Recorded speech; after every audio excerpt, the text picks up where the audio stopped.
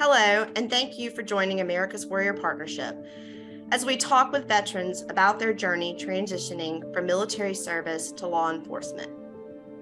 America's Warrior Partnership's mission is to partner with communities to end veteran suicide. We've put together a special fireside chat with law enforcement personnel who will share their experiences of finding purpose and continuing their service post-military. These conversations may have a tendency to bring up feelings and open old wounds. If you or someone you love are experiencing thoughts of harming themselves, please contact the Veteran Crisis Line by dialing 988 or texting 838-255. I encourage you to leverage resources as they are appropriate for you and know that you are not alone. Do you guys have any kind of comments or anything else that we haven't said that you want to say to another person, watching this video? I got one. Seeing mental health. Okay. Medicine and pills, I don't think that's the first thing that you should go for, when you're having mental issues. And I say this because in 2000, I can't remember, everything comes together. 2016, I went to see mental health. Like I had to, I was in Korea. And my son was deployed at that time. As I was thinking a lot, so I went and asked for mental health. Well, they're not prepared in Korea, especially in Garrison, I think, to see some veterans there a lot, So I went and talked to. There was no, they couldn't find anybody to talk to come and talk to me, and it was pretty bad. That they brought the specialist to talk to me, and I just given the knife hand. You know how that goes. The dual sign hand, and I just went off, and I felt so bad. My wife had to hold me like, that's not your soul. And I like, all right. So he got up and went and found I don't know what the difference between a psychologist and psychiatrist is.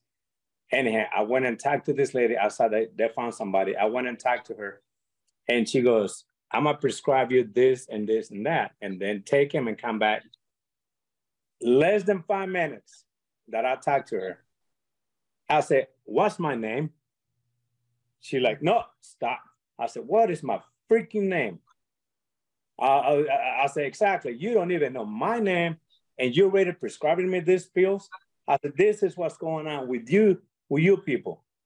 Instead of actually listening to it, I probably just needed somebody to talk to me, slap me around and say, you're going to be all right. But no, less than 5 minutes, she described me all this freaking poison. Okay. I think somebody needs to look into that. And I got a lot of buddies that are on the pill. We call it the juice. I believe that a lot of them don't need it. I'm not a doctor, but I tell you, talking is the best medicine I've gotten so far. Okay, this right here, talking to you guys, I'm crying inside right now because it helps me. Okay, because not a lot of people call me, even though I call a lot of people. But I think the ones that want to call me, they're like, whoa, he called me already, so I'm not calling him back. So, but talking is the best medicine. Yeah, I'm not put on the pills, but like I said, there's a lot that shouldn't have and don't need any pills. The easiest way for these doctors and pharmaceutical companies is just to throw it out there, and see what happens. That's the last thing I got. Sorry, I can talk all day. So, yes, that's what I got. Well, I'll go ahead and what I would like to just share is that don't be afraid. Don't be afraid to ask for help. A lot of times, and I think Cheree might have had mentioned something about when you're in a clinical environment, or I've gotten so much information by talking to other veterans, just by sitting down at the hospital, at the VA, waiting for a prescription to be filled. I've had many conversations with other veterans about different things that may be going on in their lives or maybe going on in my life, and sharing information. Don't be afraid to share information with other veterans, whether they're getting the treatment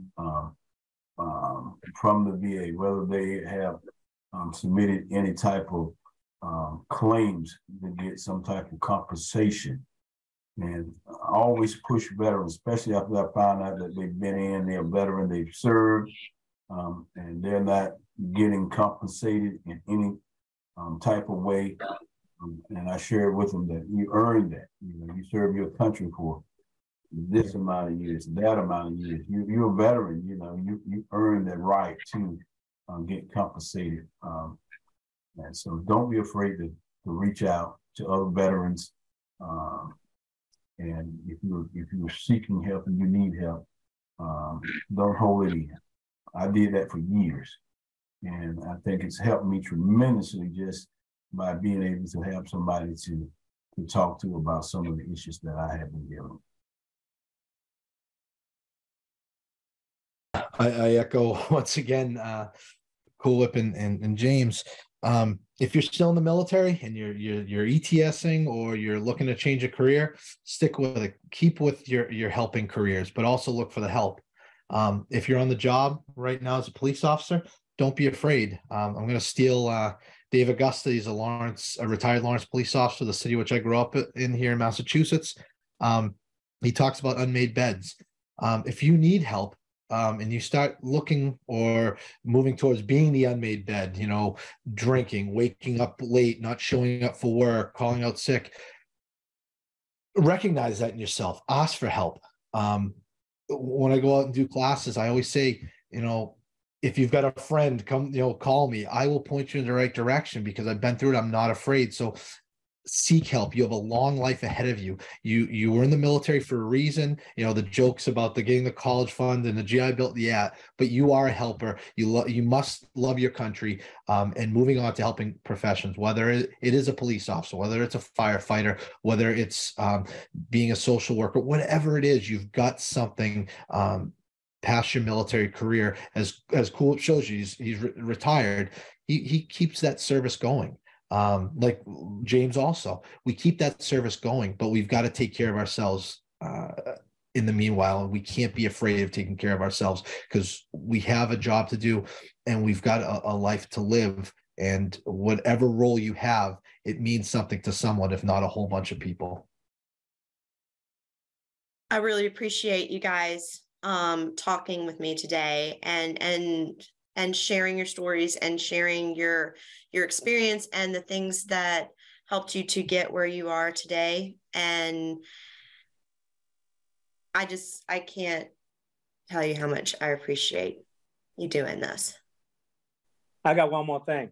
I'm doing on Memorial Day, I'm doing a 10-mile from my house to the courthouse in Washington in the bomb suit. So, and that usually just me because I live in the middle of nowhere.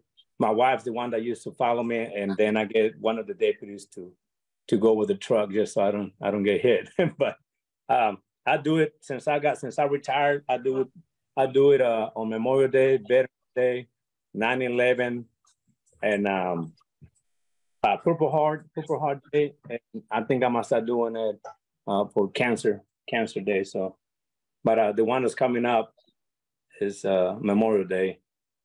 So, and I never asked anybody to come join me. So, actually, my son is doing it. He said, "Dad, I'm doing it with you this year." So we'll see how it goes. I start at 06.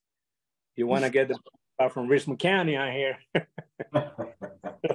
You can start at midnight. I'd be with you. That bomb suit's a little too heavy, though. I'll still get it done. Yeah. We'll see how you go. Hey, you got my support, Yeah, you got my support, but I'll be in prayer with you, though. Yeah. All right. Yeah. I'll drive behind you. I have no problem driving behind you. It's just a little pain. It'll go away after you have some of them Tylenols. So yeah, it's happening.